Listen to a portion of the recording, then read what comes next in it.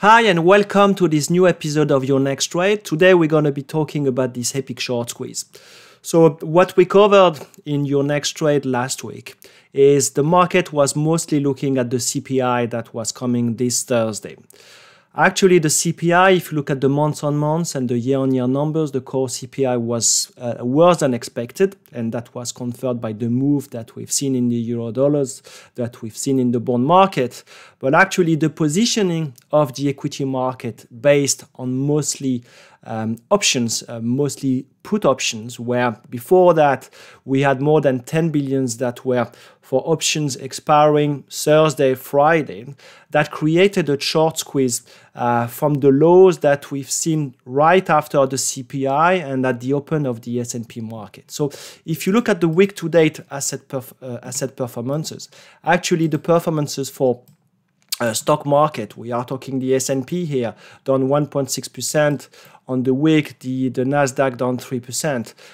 Week on week, the market was pretty weak. That is the same with the picture for the risk on, risk off, where the US dollar is still very strong. Only 0.5% if you look at the DXY, but actually if you look versus the Japanese yen, when we're going to be switching into the technical analysis, making new highs at above 148 now. So the picture roughly is the same, which is a bear market where you're going to have squeeze that are very strong in terms of variation over 1 or 2 days. So now we are talking 1 to 2 days. This summer we talk about 3 weeks when the market rallied from the 3650 to the 4300. So shorter and shorter, very violent, where everyone or some of you are still expecting a market to bounce. So on the Monday, on the Thursday, is it the bottom of the market? Have you seen those moves? And then the picture stays the same. You are in the bear market. So that explains as well what the WTI oil has been weak on the week, where after the OPEC excitement, now we are going back into fundamentals, which is telling you that the world is slowing, that we might go into recession, and that means that there might be a mismatch between supply and demand. If you look now at the services picture, you can see that literally 2/3 is negative for the week. Only a small chunk is up for the week by 2%, but you see that the semiconductors really struggling. First, because you have the end of the economic cycle, and as well between the issues that we have between China and the US. So US is really asking any company that is making business in China to stop making this business. So there is a big change, there is a big driver, and that explained a lot why we are seeing AMD, Amat Materials, all those names that are coming with warning, and we are talking warnings not only margins, but we are talking revenue. So the overall picture on the week to date is pretty much ugly. Now, if you look at the rates, and I think this is the part that is interesting, we closed on Friday with the US 10 years above 4%. So literally what has been happening is the credit market this week has been telling us that the Fed is probably going to be more hawkish than it was a week ago due to this higher CPI. The yield curve, which is looking at the 10 versus the 2, is more or less the same, around minus 40 bips to minus 50 bips, so not much of a change. But the most interesting one is this table. So this table, you remember looking at the terminal rate. So the terminal rate is where the market is expecting the Fed to be at max hiking. Last week, we were at 95.12, whereas the last on Friday was 94.76. So if you look here, that will give you on the week a change of 35 bips. So the terminal rate from one Friday to another moved by 0.35%.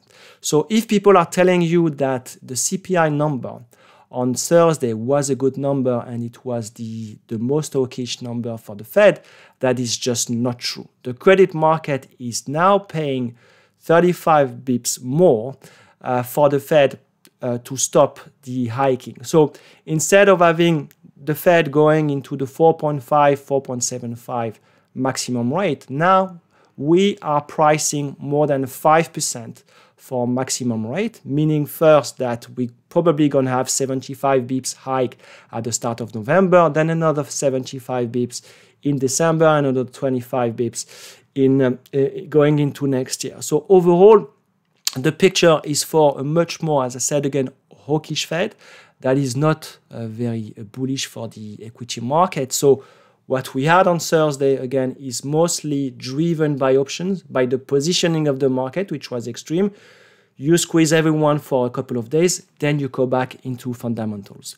If you look at the VIX, as I've been saying over and over, the VIX is distorted because it's a 1 month expiry. So you'll be taking all the options expiring in 1 month. But the thing is, the market is more and more driven by these short-term options.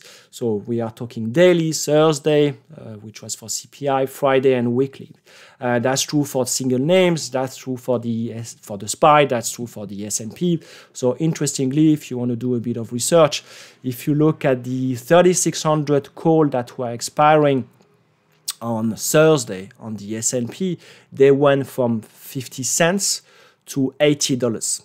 Okay, so you were buying one call 50 cents at 50 cents premium for the 3600. As we closed around 3680, literally your 50 cents became $80.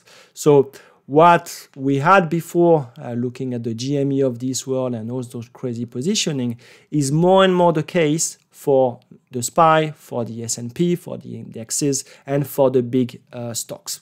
So let's now switch into technical analysis, and we're going to be starting with the S&P, looking at the ES, which is the S&P futures. So the picture is on the daily more or less the same. If you look at the weekly, this is exactly interesting to see that the move has been between the lows and the highs have been pretty big, but we are back to square one, which was more or less the level as last week. As I said last week, 3580, 3600 was and still a very important level. We managed to bounce on the week, and actually Thursday was, as I said, quite epic, but the driver is still the same. If you look at options, if you look at, sorry, not options, if you look at volume and where was the fight in the past, there is a good chance that we're going to go into the 3400, then we are talking about 2900. Now the Nasdaq key actually is making new lows. So if you think that in that cycle we are, or the beta companies are driven this market as well, we are making new lows. Russell, which is more US oriented, has been hovering around the same level. So what is the next driver? As I said before, this is the earnings. The earnings season started on Thursday. We had a lot of banks. We came on board JP Morgan, Morgan Stanley on Friday. We're going to have on Monday Bank of America and some others. If you look at the DAX, that's the same picture. I think we broke the support. We have to come down. Now looking at EM, why looking at emerging market? Because there is a big week coming in China where the Politburo will be starting to sit. And we're going to have a lot of headlines. I'm looking at EM because EM is mostly China. If you look at EM and if you look at EM versus the SPY, it feels to me like we might be going lower. So for me, this is for the next week. This is the next trade to be looking at is earnings, obviously, and looking at China and then anything that will be coming from China. If you look at XRT, if you look at retail, retail has been holding. It's going to be very important this earnings season, not only this earnings season, but coming into a very important season for the retailers with Thanksgiving and Christmas. KBE, I mentioned KBE last week. Actually, KBE, the banks versus the S&P were doing pretty well, and there has been a confirmation with JP Morgan, Wells Fargo on Friday outperformed the market. Then finally, if I look at FXI, which is China, the big Chinese companies versus the SPY, you can tell here on the weekly chart that there is a good chance that we might go lower. So have a look at China, have a look at emerging market, because that could be the next tell on your way down. Euro dollar, the chart is still the same. This is the trend. We are bang in the middle of the trend, where actually we have been trading for 2 or 3 days around the $97 on the euro dollar. Dollar yen, picture is very ugly. We are 148.72 at the close. I've done a video, I think it was a month ago, explaining why this was a one-way traffic trade. Why? Because as long as the Bank of Japan is very stubborn in not hiking rates, the only way for this to compensate and to kind of attack the Bank of Japan is to go through the FX. You have seen probably the headlines that for 4 days there was no trading in the Japanese 10 years. So that tells you that there is pressure coming, that pressure is still there. Recently, 10 days ago, the Bank of Japan intervened at 145. Now we are 2% higher. It's going to be interesting to see what the Bank of Japan will do next. Same with the renminbi, looking at CNH versus USD. We are now above 7.22. Interesting to see what the Politburo will be saying. And finally, looking at CL1. So CL1 coming back around the 85 level on the risk of a slowdown. I think the positioning now, the pain trade is actually for oil to go lower now. If you look at the seasonality of oil going into the end of the year, that is normally not a very good seasonality. I still want to believe that it might go lower, and the pain trade is for this to go lower.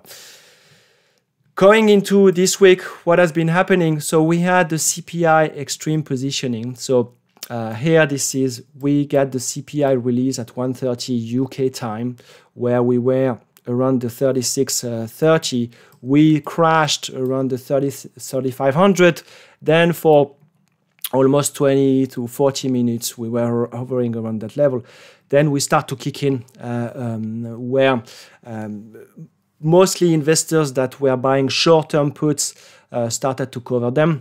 So that means the dealers had to hedge, the gamma start to kick in, and you go, when you have such a big move on the S&P on the futures, this is short squeeze, this is positioning, this is extreme positioning, this is daily positioning, and literally you see this big move. Then on Friday, we had several news. We had the Michigan inflation expectations, well, actually were worse than expected, both on the 1 year and the 5 years, and then we start to come down. So if you look at this big move, we are talking 200 points in 24 hours, and you're back to the middle, so it's a retracement of 50%. And the question is still the same. What about the 3580, 3600? I'm always looking at the S&P here. The next driver is going to be the S&P. But looking at this chart, which is still the same and is very important, is the correlation between the US 10 years, the US Treasury, and the S&P futures. As bonds have been selling, and now we are above 4%, we know now that the stocks, the correlation is close to 1. They are following. And actually, there is a good chance that if there is another leg down for bonds, that stocks will carry on. So that won't be surprising after the 30 bips, 35 bips on the euro dollar, that actually the move on equity is coming. And finally, for this week, still a mess in the UK. A lot of headlines where the Chancellor was fired, but the 30 years is still very messy, so you do have like big moves. So this is a G7 country, 30 years, where we go over 2 to 3 days between 5% to 4.2%, then back on the day to 4.8%. So if you want to be making the Twitter jokes, you can argue that the UK is becoming more and more like Italy, but they don't have the food, they don't have the good-looking ladies. So not necessarily a good thing, and that tells you that there is uncertainty, and the market, even if it's limited to the UK, don't make any mistake. The ECB, even the Fed is looking at these developments because the story is more or less the same. When the central banks try to raise rates, try to stop quantitative tightening, there is stress in the market. Finally, just in terms of how the market has been behaving on any single day, what is interesting is people before the weekend are just unloading their position. So over the last 5 Fridays, we have been down more than 1% on average. So 2.3% this Friday, 2.8% the Friday before. And that gives you the positioning as well, which is interesting for the OPEX, where next week, going into next week, so let's go into the next table, which is this one. Next Friday, we get the OPEX. So the market, as I said, is more and more driven by those short-term options. That was very clear on Thursday. On Friday, we get the OPEX. What are the next drivers? In terms of next drivers, really, the part that is important is we got China. So China, we're going to have a lot of headlines. This is the Politburo that will decide for the next 5 years what's going to be the policy. They are not going to change overnight the COVID situation, so it's going to be the same. So first thing first, it's going to be China. Then most important thing as well is the earnings. So you can see for the earnings, we start pretty light, roughly 4 here that I have on my screening. Then we get more, and on Thursday, this is really the big day.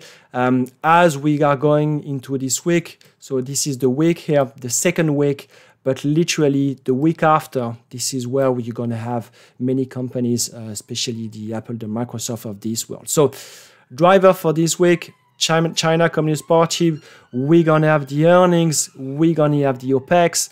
As always, we're going to have some macro numbers. We are talking the housing, the new permits on Wednesday to give a bit more color on how the US housing is doing, if this is holding.